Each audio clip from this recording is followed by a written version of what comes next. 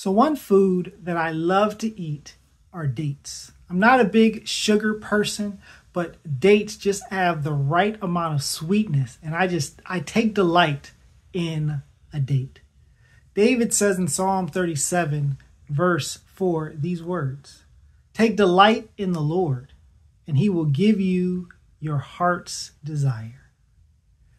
Just as I love to bite into a nice, juicy, sweet date, we are to take a big bite, if you will, into the Lord and to delight in him.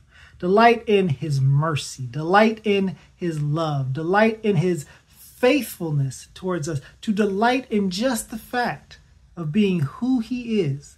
And the text tells us that when we seek to delight in that, as opposed to the things of this world, that the things of this world will come. The desires of our heart will be manifested in our lives.